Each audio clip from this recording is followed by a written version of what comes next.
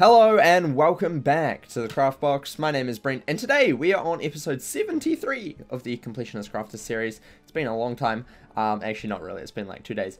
Actually 4, but hey, we are now crafting the Adept's Guiding Sandals, which are obviously the life boots you can get from Kalos over here in Aquila in the Garden of Hesperides. As always, everything you'll need is on screen right now for you, so you don't really have to listen to anything else in the video, which is great.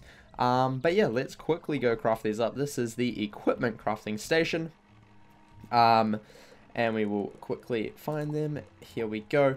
So you need 1 Senator's Guiding Sandals, which I recommend farming the first boss in Mount Olympus to get. 5 Centaurs, which you can get from the Bazaar. 20 Crystal Vials, which you can get from the Celestia crafting vendor. 5 Black Pearls, which you can get from Wintertusk in Vestraland.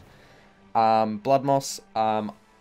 I usually farm pink dandelions for that. 15 ore, which I have a video on that. 20 water lilies, which you can get from cattails, and 10 deep mushrooms, which you can get from deep mushrooms on the ground. But yeah, boom, we created that. Nice. So yeah, obviously these boots are life score. 105 max health, 4% power pip, 8% death resist, 6% incoming health, 2% life accuracy, 6% life damage, 9% life myth resist, sorry. Life score only, level 30 plus.